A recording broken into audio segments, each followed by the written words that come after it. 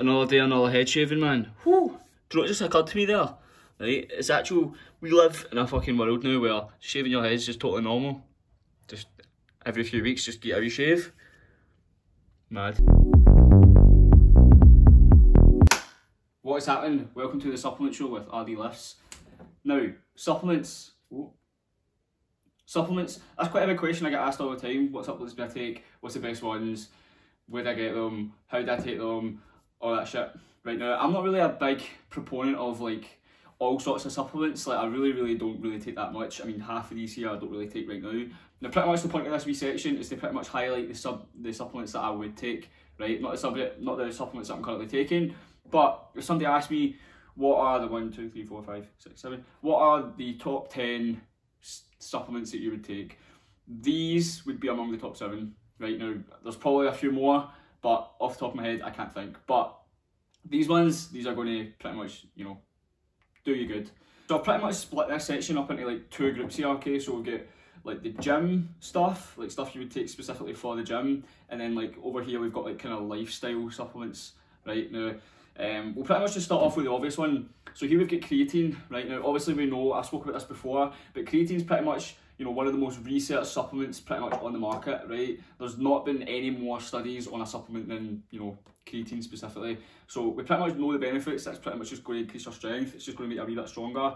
There's pretty much no downsides to it, and I think they're even proving that it goes way beyond more than just a gym supplement. Apparently it's really good for your brain, like your cognition as well. So honestly, out of all of these, right, if you had to choose one, it would probably be this right here. How to take it, I've spoken about this before, but just 5 grams per day, every day. What I've found with this is that you need to be really consistent, so every day, so 5 grams every day, non-stop. If you miss out a few days, you're not really getting the best benefit out of it. So 5 grams per day in total, every day. Now here what I've got, this is whey protein, right? It's in this weird tub, but life tip, if you get your protein from like My Protein, bulk powders, you know those companies that sell it in like the fucking stupid bags, find a big tub like this and then just empty it into that. That'll save you a lot less hassle than trying to, I just hate those fucking bags. So here I've got whey protein. Now, I wouldn't even really consider this a supplement, to be fair. This is just like food. Do you know what I mean? It's just another accessible way to get a serving of protein in. You know, I've had a question like, would you prefer whole foods over whey? To be honest, I find myself consuming whey much more than like, you know, animal products, right? Obviously I eat chicken, eggs, prawns, all that good stuff, but to be honest, whatever you can get your protein in, if you're a vegetarian or whatever, if this is your only source, then fucking just crack on, do what you want. Don't let anybody tell you, whole foods only. Obviously fucking, that'd be ideal, but, you know, do what the fuck you want. Next up we've got psyllium husk. Now, I first heard about this in a podcast, I think it was the H3 podcast, but basically, do you know who, I think it's Chris Diella is a really weird last name. Basically, it's a fibre supplement. He was talking about it, and apparently it just helps you pass stools better. So yeah, I don't really take it right now, but when you're dieting, apparently it's really helpful. I've seen a few other people take it, and I recommend it. That's if you've got the money for it, of course. Next up, we have Ashwaganda. Now, I've heard about Ashwaganda for a while, but I've only literally just picked it up in the last 2 weeks. Pretty much, you know, there seems to be, it's one of these supplements where it seems to be, there's a whole host of benefits, right? But for the main one that I'm taking it for is just to kind of put me into a more parasympathetic state. Now, if you don't know, we've pretty much got two like switches in our nervous system, right? We've got the sympathetic nervous system and we've got the parasympathetic nervous system. Right now, in the sympathetic nervous system, that's like your fight or flight mode. That's where you're like in the gym, training hard, sweating, adrenaline, whatever, right? Now that applies to all aspects of life. Whenever you're stressed, whenever you're anxious, whenever you're, you know, feeling really intense emotions, you will be in a sympathetic state. Now, the parasympathetic state, that's just the total opposite of what I just mentioned there. So that's more for your resting, relaxing, eating, digesting food, everything that's involved with, you know, just being chilled and comfortable. That's your parasympathetic state.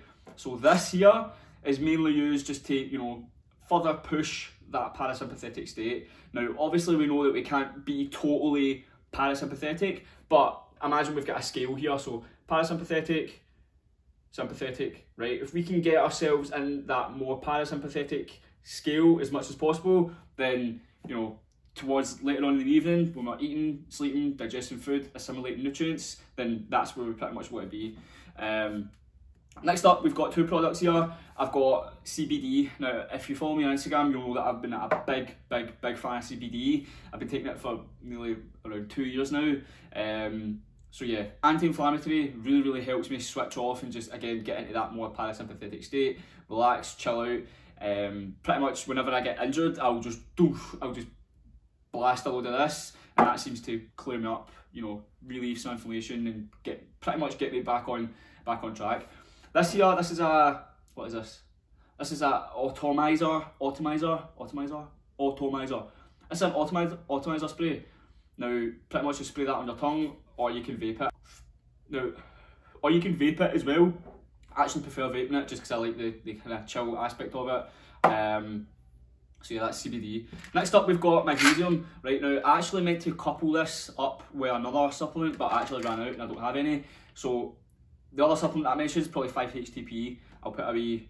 The 5-HTP and magnesium kind of work synergistically with each other. So 5-HTP, if you don't know, it kind of upregulates the production of, like, you know, serotonin as well as melatonin as well. If you don't know, melatonin is like a sleep hormone, something that we really want to be spiking towards the later stages of the night. And coupled with magnesium, it's just a really good combo for like a kind of pre-bed supplement stack. So yeah, that's pretty much everything I take. These, like I said, and there's a few others, you know, just off the top of my head that I've not mentioned here. 5-HTP, what else? THC, well, I'm not really. I'm not really sure about whether I should talk about that or not. If you want me to, I will, but, you know, just to play it safe, I'm not gonna. So if you really want me to talk about THC or like cannabis or whatever, then, you know, let me know and I'll be sure to make a video on it or a post on Instagram or whatever. Just because I've been quite interested in that and there's not really much, you know, out there, so why not bring it to you? But that is pretty much that. That is all these supplements I take. You can pretty much pick these up anywhere, right? Amazon is a place. So Amazon, really good for any of these. And then this is actually from bulk powders. I just reused the Optimum Nutrition packaging just because I like it better. Again, I hate those fucking bags, man. Let's see, try to open that and then your fist is all powdery and it's like fucking, you're heavy, you just come out a pure mess after using it. I fucking hate them. So these tubs, yeah. But that is that. Hope you enjoyed that. That's pretty much everything that I take, and I'll see you later.